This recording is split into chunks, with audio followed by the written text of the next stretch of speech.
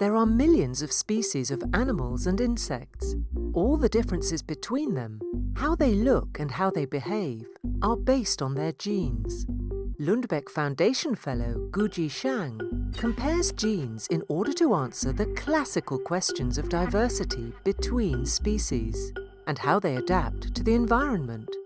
The ants, like bees, wasps, and termites, are eusocial animals. We call them superorganisms.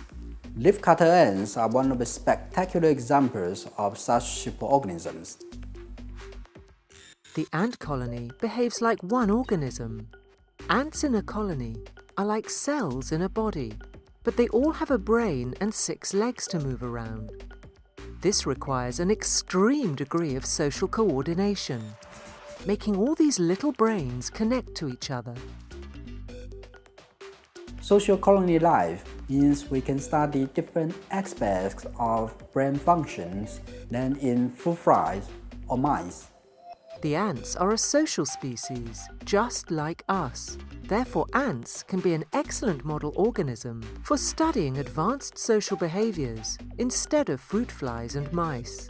In 5 years' time, Guojie Zhang will have unraveled the mysteries of how members of the same species with the same DNA profiles can become either the tiniest worker or a gigantic soldier in their common superorganism of ants.